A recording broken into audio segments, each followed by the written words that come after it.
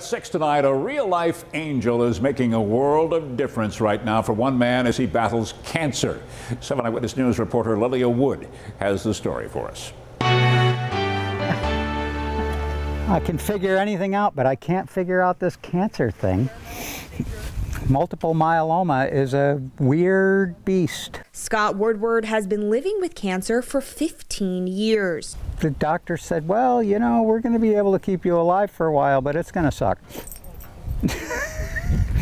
And please try and find one of these new novel therapies.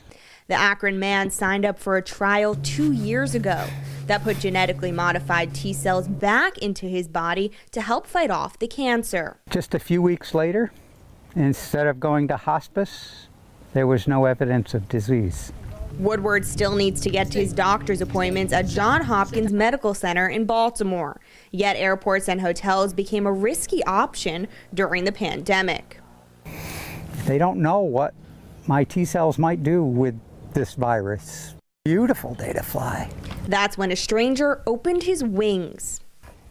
There's my angel. Woodward met John Greco last year. My angel hath arrived. When Greco volunteered to pick up Woodward and fly him to his appointments. Okay, we're ready for another trip. We are ready for another trip. Baltimore, here we come. Greco volunteered through Angel Flight East, a nonprofit that helps patients get to their medical treatments far from home. I have a long way to go to be an angel, I guess. But I like to try and help as much as I can. Greco will bring Woodward home to Akron on Friday, just in time for his grandson's birthday.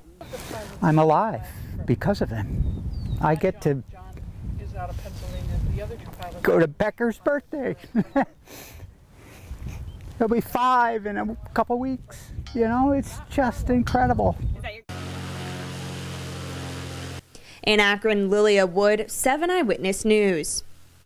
Oh, Scott, we are so glad that you are doing well and that you are able to do some of your favorite things. A lot of local pilots here who help out these people. It's really great to see. Aww.